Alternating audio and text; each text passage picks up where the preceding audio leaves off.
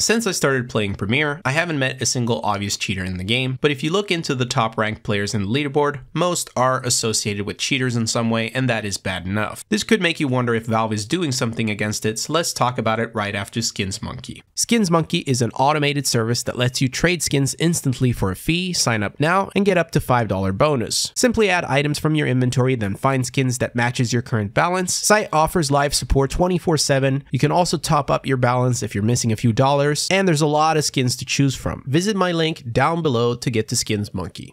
To answer the question if Valve are doing something against it, the answer is of course yes, but we will never know exactly what they're up to, and it can seem inefficient. Valve are in this strange position where they know that they're playing a cat and mouse game, and it doesn't matter if they improve the anti-cheat or ban people, there's always going to be new cheaters. So from what we've seen over the years, a common trend is them simply causing a little stir in the form of ban waves to clean up some of the most prominent cheaters. And with CS2, it's even more clear now that they're targeting a lot of people in the Premier leaderboard. Almost everyone who was in the leaderboard a week ago are no longer here. Well, almost everyone at least. Now, did this hit everybody who was cheating? Of course not. And I think Valve knows that it's never going to be that effective. They're never going to be able to hit everybody who cheats. I think Valve are interested in, as I said before, hitting the prominent cheaters. But they're also okay with the occasional ban waves because that's what they've been doing all these years. They're essentially trying to level the playing field. Now, outside of leveling the playing field, they've also added some ground rules. Let's start with VAC Live. It was first discovered by Aquarius in the beginning of 2023 with the string for cheater detected and VAC Live. We then got to experience it firsthand after the game's release. It not only banned but also canceled the match if it spotted a cheater, which VAC previously did not do. Now it's been a while since we've seen this feature in action, so it's hard to tell what its current status is. There is no clear information on whether it's functioning at the moment or what Valve's plans are for it. The next thing we know is that Valve had originally intended for some kind of anti-cheat announcement together with the promotion of the game because there was missing content prepared for it for the website. This obviously means that Valve changed their plans, but were about to drop us with some anti-cheat news. Another thing to bring up is trust factor. In CS2, the trust factor warnings still appear from what I know, which seems to suggest that the feature is working. I believe, and this is just me guessing again, that the reason why I'm having such a cheat-free experience is because of trust factor. Every player I'm up against seems to be accounts with many hours played and lots of friends, so this must be the other dudes that I'm matching with to play against. I will say, however, that I have been accused of cheating multiple times on Premier. This obviously makes me wonder if a lot of people online are calling others blatant cheaters, but they are actually not cheating. If you want to call someone a blatant cheater, you want them to look like this.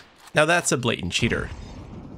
Next up is VACnet. VACnet has been around since 2017, and it's basically a deep learning system and an additional anti-cheat measure, which was previously used to analyze human behavior during matches so that we humans could report them in the Overwatch system. And it's unclear how that system works today. Gabe Follower in late 2022 discovered strings focusing on scripted bunny hopping movement and rapid mouse flicks, which seems to be connected to VACnet, and it's pretty safe to assume that it is since John McDonald has tweets implying that VACnet is still being worked on and is still being active. Well, at least until late 2022. So if you ask me, I'm pretty sure that VACnet is still active in some capacity today. Now there's been some false ban waves as well that are worth bringing up. During the first 2 months of CS2's release, we had actually 3 significant false ban waves, each triggered by different issues. One was related to Windows 7 and 8.1, another linked to AMD's Anti-Lag Plus, which was a big one, and the third due to NVIDIA driver problems. This is actually crazy that all 3 of these happened in such a short period and must have been a really bad 2 months in the office. What's even worse in my opinion are the people who discovered that if you spin around in a match, then you could get falsely banned. Pagu, who is one of the people showing how it's done, is still not unbanned. Honestly, it's crazy to me that they still haven't done anything about it, and of course I wouldn't recommend trying to simulate spin botting right now unless you want to get banned. Having a leaderboard in the first place obviously invites cheaters to the top, and I think Valve underestimated how this would look. It's just bad for the game's reputation, and something has to be done, but it's hard to know what can be done.